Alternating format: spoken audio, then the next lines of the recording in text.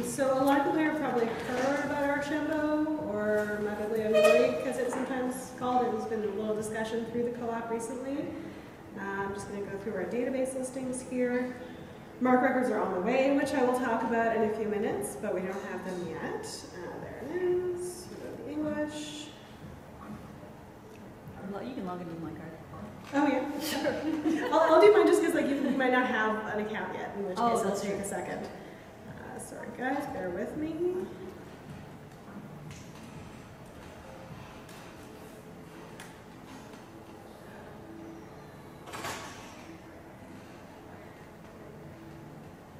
Okay, here we go. So when your users first come to your Ma Biblioboard collection, this is what they'll see. I'll go from here. So Archambault is a company that's based in Quebec, so they are Canadian. And they offer, really what we were interested in is their French ebook collection, which is quite robust and quite up to date, which is great. They have European publishers as well as Canadian ones. Most of the ebook content is primarily French language origin, which is great. So it's writers who are French writing in French in Europe and in Canada. But they do have some popular works in translation too, which is great. So especially a lot of children's and YA titles, things like Diary of a Wimpy Kid and Twilight, etc. You can get those in French through the collection as well. I wasn't involved in the initial assessment of what was out there for French ebooks, but my understanding from Julie and others is that we wanted to wait this long because we really wanted something that was a really sort of up-to-date, dynamic, growing collection. We didn't want to offer a bunch of old, random, translated French books and then not have anyone ever want to come back to that collection. And so this was the one for us. So I'm just going to log in here. What's nice about them, and this might have more applicability to consortium access than to VPL because we're doing this standalone, is they do offer support for multi-branch systems. So each branch could actually have its own login here, which is why I have to go through the drop-down.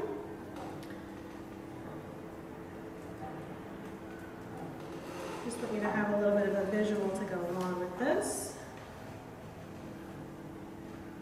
There we go. So here's our front page. You can see they've let us customize it with colors, with a logo, etc.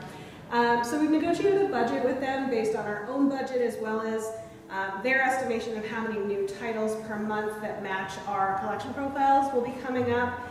They also did a little bit of estimation for us based on what the existing Canadian public libraries that they were already doing business with were purchasing, which was nice, so we got a real sense of how much we'd be spending. We started with an initial seed collection of about 4,000 titles over Christmas, and some of you might have seen the hopefully accurate French tweet that I put together on like December 28th when nobody else was around when we launched the collection. And then since then we've been buying roughly 75 titles per month, a mix of adult fiction and nonfiction as well as children's and teen fiction and nonfiction. And they build carts for us in their selections module, which is great. They base it on collection profiles that we gave them up front that pretty much match the collection profiles we use for our other ebook collections like Overdrive, so really focused on popular and contemporary content. What else do I want to say here about that? So I do a spot check of the carts when they're ready to go each month, but that's really mostly for duplicates and for format. They do offer ebooks in both EPUB and PDF, and we've been clear with them that we really just want the EPUB, so I do a spot check for that as well.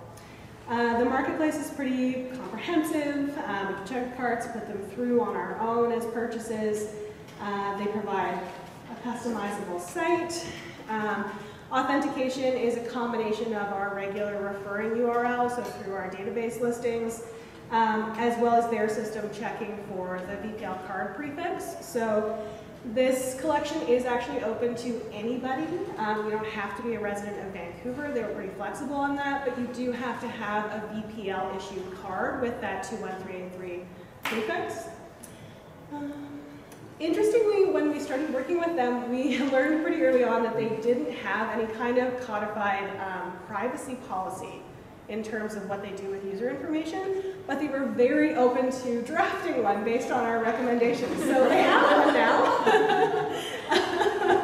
thanks to mostly Kay's work, and I did a little bit of work work on it as well. So they do have one of those now, and they were happy to put that in place.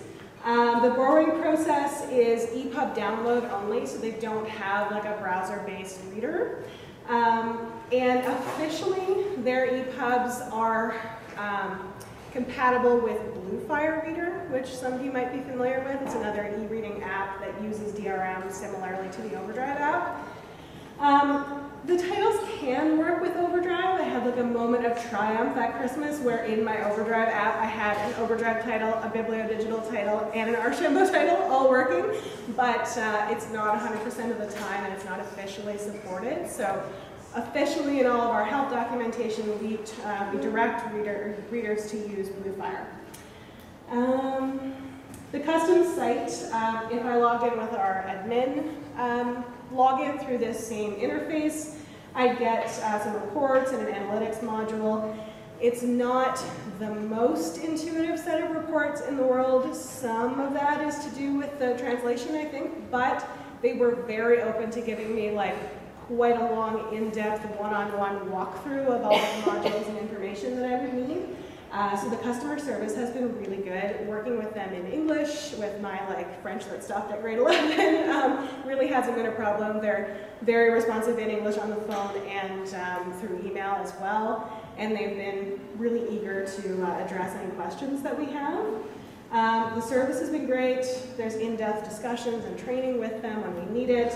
I will say that the process of getting the MARC records so that we can have these titles be discoverable through our collection has been pretty slow, partially because they had a staff turnover at Christmas, and the guy who I had been dealing with and who was sort of knee-deep in the MARC records was suddenly gone. So that process is still underway. So hopefully by the time, if it is a consortium collection, that process will have been ironed out, and that'll be easier for you guys as well. And that is about it on Archambault, unless anyone has questions. Okay, thanks.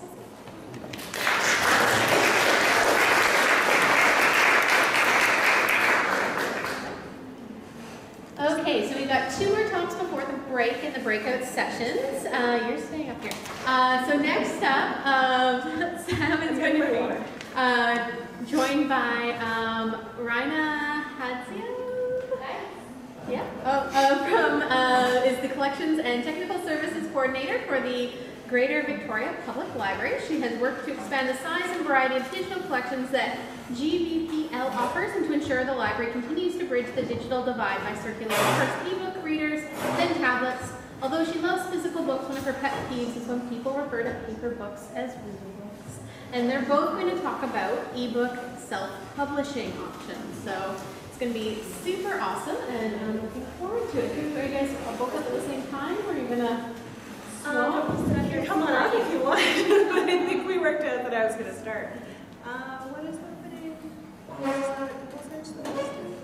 Oh, there it is. Okay. I might write notes while you talk, though, because Okay, yeah, I think we worked that out. Okay, so as you might be able to hear in my voice, I'm fighting a cold, so hopefully I'll last through this one as well.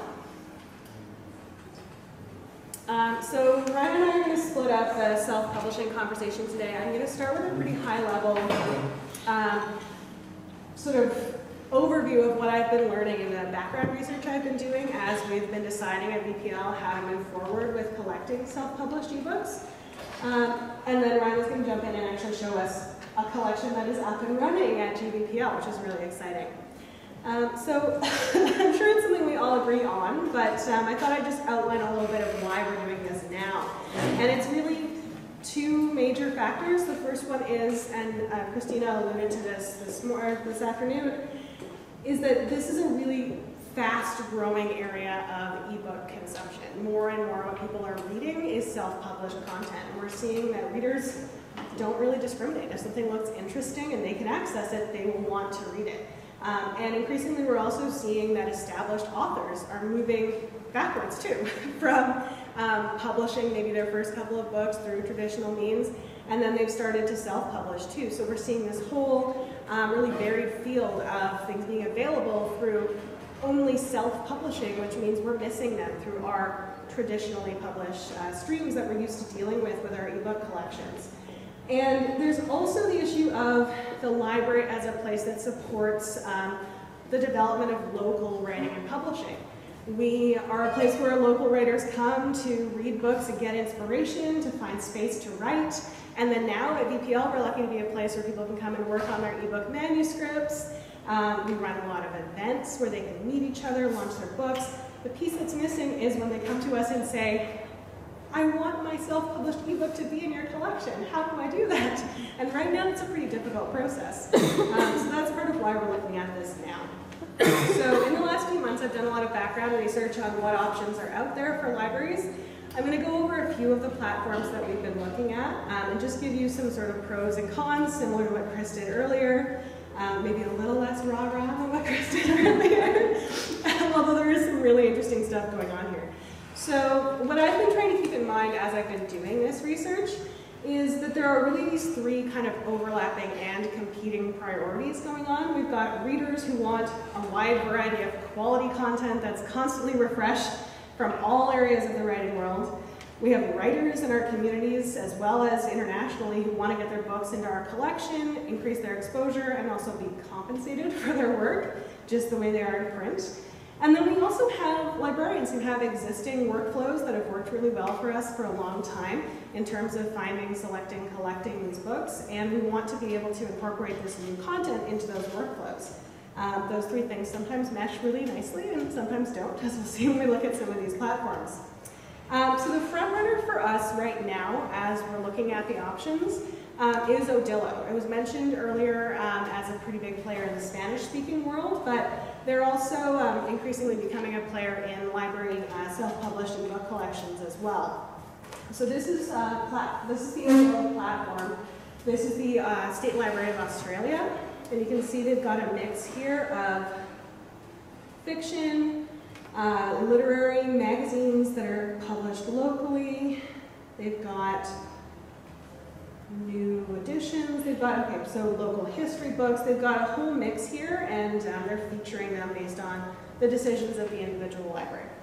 So Odilo is a platform kind of similar in shape to Overdrive. They have a one-time implementation fee and then a sliding scale after that of per checkout fees based on titles that you've purchased and added to your collection. They have Smashwords integration currently underway, and I'm going to go into Smashwords in just a minute and talk a little more about what that is for people who might not be super familiar. But that's really the crux of their self-published content. They also have a lot of traditionally published content available in their marketplace, including a lot of Canadian content. They've got 9 e-bound partners, as well as a lot of French and Spanish content too. So we're looking at it in the self-published lens, but they do have traditional content as well. There's a mix of license types available, and then the really exciting stuff is we have the ability to upload content ourselves. So we could be purchasing ebook manuscripts directly from local authors and uploading those titles into the collection, as well as our own EPUBs of city materials, of library materials. The Book Camp anthology is now being turned into an ebook every year at VPL. We've got meeting minutes, newsletters, any local ebook content that's donated or sold to us by the community, literary magazines, etc. That could all be part of this collection. The site's pretty customizable, as you can see. And then they give us complete control over licensing and DRM of any content that we upload. So in Overdrive, you can choose a lot of things about the licensing terms when you upload a book directly, but it is still going to have DRM. In Odilo, that doesn't have to be the case. We also have total control over the creation and editing of MARC records for anything that's in the collection, whether we've uploaded it or not. And they offer a pretty wide choice of authentication methods. So in theory, and we'll test this, you can just do barcodes, similar to what was being talked about with 3M. And then the content also belongs to us once we've purchased it, so it's totally transferable to other platforms. Not everything is rosy with Odilo. Batch uploading of EPUBs is still in development. That hasn't rolled out yet, so you can imagine if you've purchased a bunch of books or a big backlog of a local magazine, that batch uploading is going to be really useful, and it's not there yet. They also don't have tools in place for curation or selection, so when it comes to assessing the quality and potential popularity of those self-published ebooks. Those tools are not there. It's similar to Overdrive with just the sort of different sections by popularity and by genre. And their marketplace doesn't have an advanced search, but it does have comprehensive filters for search results. So we're definitely going to be doing some more testing with Odilo, but it's kind of our front runner right now. So I'll talk about Smashwords. How many people have heard about Smashwords? Most of the people in the room, but not everybody. Okay. I hadn't heard about it until I started this project. Spelling correctly in front of people, I guess. So this is Smashwords. It's a pretty no-frills looking site, but it's a pretty interesting project. So it's a web-based service that's used by hundreds of thousands of independent authors and independent publishers from all over the world. Authors or small presses can create an account, which is free, and then upload or create through the tools on the site an EPUB or other files for other retail partners, and set a price for that book. So all these books you see here, they got into this collection just by an author creating a free account, uploading an EPUB, setting a price. What's neat about them, though, is they have this service called Smashwords Premium, which, although it's called Premium, it doesn't actually cost the author anything up front. And yeah, there's some interesting ones in here. My favorite one that I've found so far, full digression, is this book set in Vancouver in the 1970s about a homosexual detective, and it's called The Gay Dick. It's my new favorite book. So all of these titles that are directly available on Smashwords, they might be in Premium, they might not. If a book meets the formatting requirements of the Smashwords Premium marketplace, which is really just this rigorous set of, is there a cover image, is there proper formatting of the front matter and back matter, does it meet basic formatting requirements to sort of work on an e-reader, all of that sort of stuff, then those titles are also included in the marketplace that Smashwords offers to their retail partners. And this is iBooks, Barnes & Noble, Scribd, Kobo, Overdrive, Access 360, Odilo. Odilo is currently onboarding them, but they will be there. And so all of those retail partners have direct access to the roughly 300,000 titles that are currently in Smashwords Premium. There's about another 100,000 that don't meet those rigorous formatting criteria, but they're still accessible directly on the site.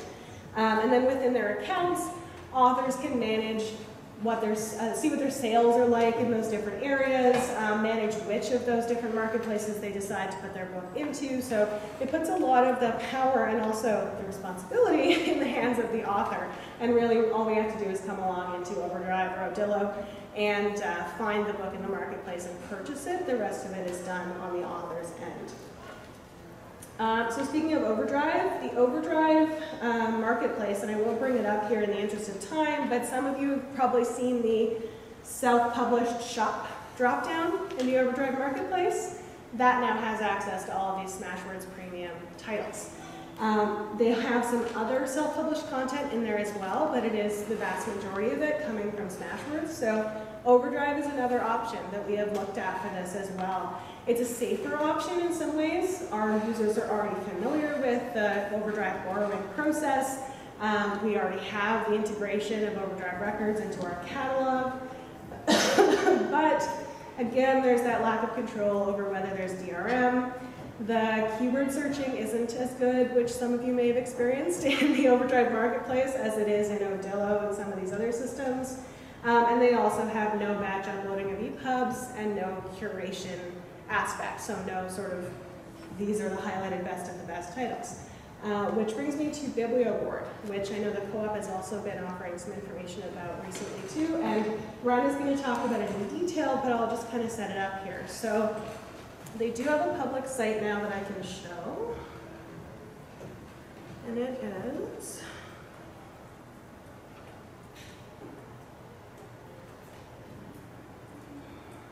Oh, I think you can just go down now. Can I? Oh, is this going to give me a link to the public? Nope, it should just pop in. Aha, there we go.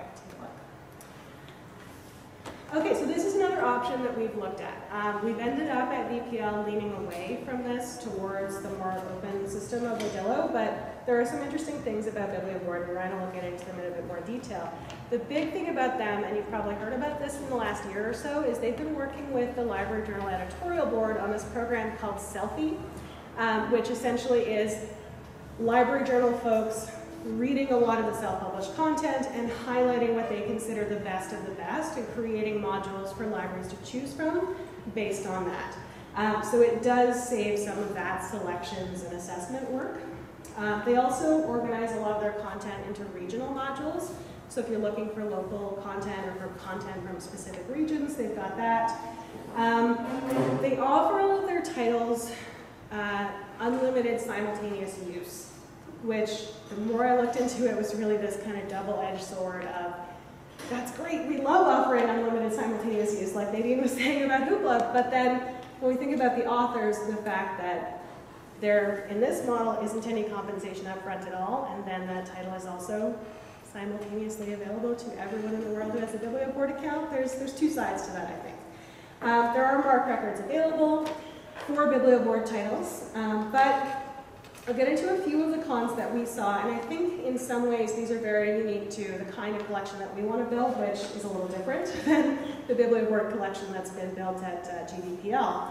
So their collection is quite small. There's under 4,000 titles in the self-published area of Biblioboard right now, and less than 60 of those are from Canadian authors. Contrasting that with the 300,000 that are available through Smashwords Premium, it's a pretty big difference. The compensation model is something that we really stopped at because we'd be buying more than just local content that authors might want to donate to us anyway. We really want to be selecting from that whole wide world of self-published content that we know our readers already have an appetite for, and we want to be doing that with an eye to the compensation that those independent authors are getting. And then the issue of not owning content was one that stopped us as well when we looked at Biblioboard. You do have to pay an additional purchase price at the end of your relationship with them if you want to retain titles. And then finally, and I think this is one also that was more important to us than it might be in other situations, because we really want our self-published collection to be not just those local titles, but this collection that merges quite nicely with the rest of our ebook collections. The reading experience is a little different in Biblioboard. To read offline, you have to use their app, so there is no like downloading an EPUB and reading it on an e-reader. That said, the Selfie program makes it really interesting, and what has been done at GVPL is very interesting too, so I'm looking forward to hearing more about that. So I'll just wrap up my piece of this by saying we are leaning towards these more open systems of Odilo and Overdrive, but that is going to mean that we're going to have to think about some other issues in-house at VPL, and hopefully they can be part of our conversations this afternoon too. We're going to need to discuss what we mean by local or locally relevant content, and also discuss whether our formatting or content criteria for collecting these books is going to be different based on whether they are locally relevant or not. But we're really excited to have an answer for those authors who want to donate their books to us, sell their books to us, become part of this library ecosystem that they already love. And so I'm going to turn it over to Ryan now to provide another perspective and actually give us a look at what a Biblioboard collection looks like. And then I'll be around for questions at the end. Yes, don't leave. Okay, can everybody hear me without a mic, or do I need a mic? Need a mic? Okay, I'll wear the microphone. Sarah says I must. So I think for us, we were looking for something slightly different. Our needs were a bit unique. We were almost really looking more for a content management system that would allow us to loan things to people than we were an ebook platform. I'm just going to pop to our collection as I'm talking. How can you tell me I'm a Mac person? Hopefully if you go back, you can just log in. Nice. Good call. No? Wait, is there a mouse attached, or no, it just is a tab, right? Tap. Click. Do it with feeling. I feel like, did anybody see that Modern Family recently where it was double? Anybody saw that? There we go. It's not a tab. It's attached. Yeah. Okay. So will that work, or do you need to go to your front end? Yes, I would think about it more patron. Okay, there we go. While I'm doing this, I'm just going to say that what we have done, we were dealing with a lot of the same thing. In Victoria, there's a lot of authors, like a lot of authors. And they really love the library, and they really want to be part of it. And so one of the things that we started encountering was, in the beginning, it wasn't really great, and we were saying no. Then the content started getting better, not all of it. But we had a day one day where we were sort of complaining, as we were doing pretty much weekly, oh my god, I'm having to talk to another author and their stuff is not great and they really want it to be in the library. And this time it was some horrible story, like this woman's grandmother had died and the last thing she'd wanted was to have her book in the library. And the book was like hand-drawn pictures of cats with poetry this woman had written, inspired by recipes that her grandma used to make. It was horrible. It was horrible. Like, you would look at this book and be like, I never want to look at it. But how do you tell someone that? So we were kind of having this conversation as we were doing almost weekly. And with my senior collections librarian, and finally I looked at her, because we were both right in it, and I said, I'm starting to think, like we talked about this last week, we talked about the week before, I'm starting to think we're the problem. Because if we're having this conversation over and over about our patrons, we're not wrong. Some of these books are great and some of them are garbage. But if we're having this conversation over and over and we're having the same frustration with our patrons, maybe it's us. So that's where we kind of ended up deciding we were going to do an emerging local authors collection, and our sort of joking but not really catchphrase is, we're allowed to say yes. And basically what we did is we said, we're going to do this, we're going to take your books for 1 year, you're going to donate them to us so that we don't have to spend any money on them, so that we don't have to explain to taxpayers in some cases why we bought a book with hand-drawn pictures of kittens that don't look like cats based on someone's grandmother's recipes. But what we're going to do, because maybe, to be honest, 20% are that. Then probably another 50% are not bad. And then there's probably another, what does that leave me with, 30% that are actually quite good. So we said, anybody who wants to be part of this can. We'll take your book for 1 year, we're going to put it in our collection. It's going to be a real part of our collection. We're going to fully catalog it. We're in fact going to put special foil seal on it. It's going to be in pride of place where we normally only keep things like Grisham and Ivanovich on a special shelving thing that we bought. We're going to brand it as local. We're going to have a party for you after the library's closed in the library, so you get to be part of the group. And we're going to celebrate you. And we're going to promote you. We're going to have stuff on our website. So we did that. This is all leading up to something, trust me. So the first year we only did print because we were like, Lord knows we have no idea how many people there are going to be, and we don't know whether they're ebook people or not, and let's just start small. So we did, but one of the questions we got was, what about ebooks? And I was concerned about it because I felt like, well, if we're insisting it has to be print, then we're still kind of insisting you have to have the money to create a print book, because one of our rules was it can't be a bunch of pieces of paper stapled together because it does circulate and it'll get destroyed the first time it goes through a book drop. So you don't want to see a collection? No. So we said, like books, although we're still pretty flexible about that as well. So the thing we really wanted for the second year, which just launched in May, was to have ebooks.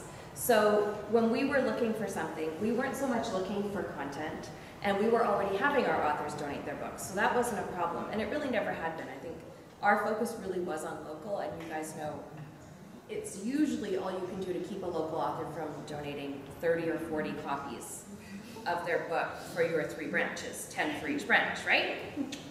So that wasn't a problem. What they wanted was the value added that we could give them, which was on our website and key pride of place, and that kind of promotion that they otherwise don't get. They get lost and nobody borrows them, they're great. So we were looking for flexibility, something that was pretty simple to use for a patron and really simple for us. We wanted a lot of control, and we wanted potential to use it in other ways in the future, because we've been talking about things like doing a digital local music, so we wanted different forums, because again, we have physical local music, but what we're finding is there's tons of free local digital music. It's not all brought together, so we'd like to be that. Interestingly, although we were excited about Selfie, we haven't started using it yet. We're doing an overall privacy review as an organization, and so it didn't really make sense to jump into doing Selfie when our privacy officer has some questions about it until the overall privacy review is done and we move ahead with a bunch of different things at once. So we did it. We created a collection. Our emerging local authors this year had, I think, 172 books in it. 69 of them are ebooks. Only about 17 of those are ebook only. The rest are print, but that's 17 local authors who wouldn't have been part of our collection otherwise. Overall, I think the thing we were happiest about, and those who do trials and then buy digital products will probably know what I mean by this. You know how sometimes you buy something and you're still not 100% sure what you're buying? And you just kind of hope it's going to work. Even if you do trials, you never really know until you dig in and you're 1 month in and you suddenly discover, oh, I didn't know that. So we've been really happy because overall, what we thought we were getting is what we got. Don't worry, I don't have that much more to go actually. Customer service and support has been amazing. They're really responsive, which we loved. It is really easy to use, it's easy to control. Uploading stuff is easy, and we do that for our patrons because a lot of them can't do it, and the whole point for us was to say, yes, you could send us the file, we'll deal with it. It took about 8 to 10 minutes to upload each book, including doing metadata and everything. They approved the content because they do a quick sort of quality control really quickly. The app is pretty good. The stats are excellent. The only real challenge we could find with it in terms of the way we're using it is that you have to highlight things, and we didn't really want to highlight any particular authors. Ways we think we might use it in the future: local music collection, videos by our teen council, they're already creating them, digitized local history content. We've also had community partners who've wanted us in the past to host digital collections for them, and we haven't been able to do that. This will allow us to.